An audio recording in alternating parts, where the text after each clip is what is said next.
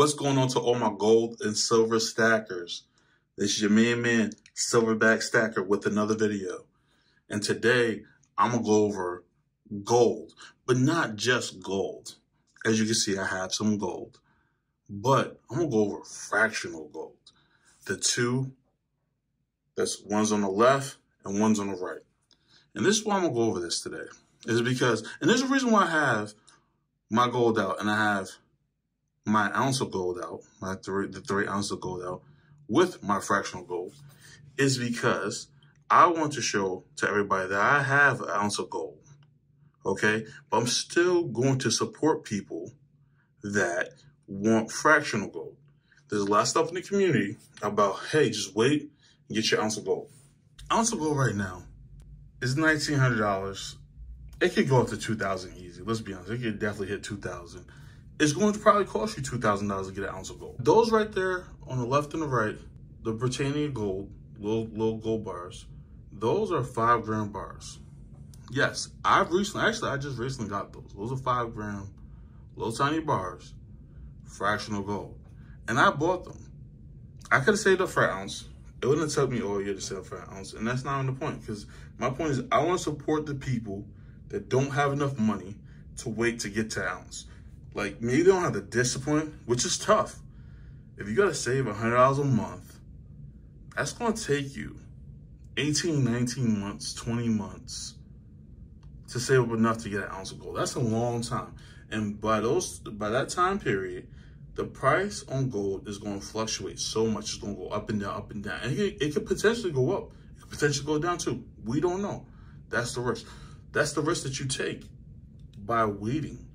But if you decide to just go ahead and get some fractional gold, let's say if it's a 5 gram, 10 gram, you know, that's somewhere between $300 something, like $330, $340 for the fractional gold, or $660, $670 for a 10 gram of gold. Yes, you're gonna pay more in premiums. Yes, that is going to happen. You're going to pay more than if you would have just bought the ounce. But it's better to have gold than to not have gold at all. Gold is a great precious metal. Gold and silver. I support both of those. Gold and silver. Don't wait. If you can save up over the next few months $400 and you have enough money to get a 5 gram bar, I support people getting to go ahead and get the 5 gram bar. Do that. It's important to get some than to not get any. And then people tell you, wait. I'm not one of those people. I'm going to put it up here. Like, these are nice bars. I mean, they're nice. You know, and you don't have to get these. I'm not saying get these particular ones. Get whatever you can afford. There's something cheaper and it's gold. Get that. I'm supporting people getting gold, fractional gold. Don't wait. And yes, I'm going to say this. I'm not a financial advisor. This is after you have an emergency fund.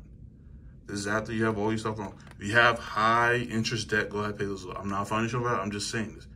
But when all that's said and done, change your remainder amount of money into gold and silver. Gold and silver is money. Everything else is debt. That's a fact. It's a fact. I mean, most people today, if you talk to people today, they're going to think that money's still backed by gold. It's crazy. A lot of people, I'm not going to say most, but a lot of people today still think money's backed by gold. And it's for a reason. Everybody knows gold has value. And people know silver has value. And that's why a lot of money around the world look like gold or silver. Money still today looks like silver, is because we know that's money. We know this. Go ahead, get yourself some gold. Listen, who you can get is, if you're starting out and your money is low and all you can afford is a 1 gram little tiny bar of gold, and it costs you $70, $80 to get. Go ahead. And here's the last thing I'm going to say about all this. If you're stacking gold and silver, you're not buying it so that way next year you can sell it. Hopefully that's not cool. If you have to sell, go ahead. I'm not judging anybody.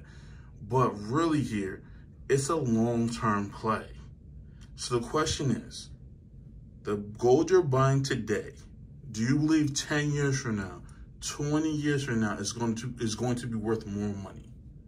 And if you believe that, like I do, and many people around the world do, and many countries around the world do, then go ahead and get some gold, whatever you can afford. All right? That's all I gotta say today. Until next time.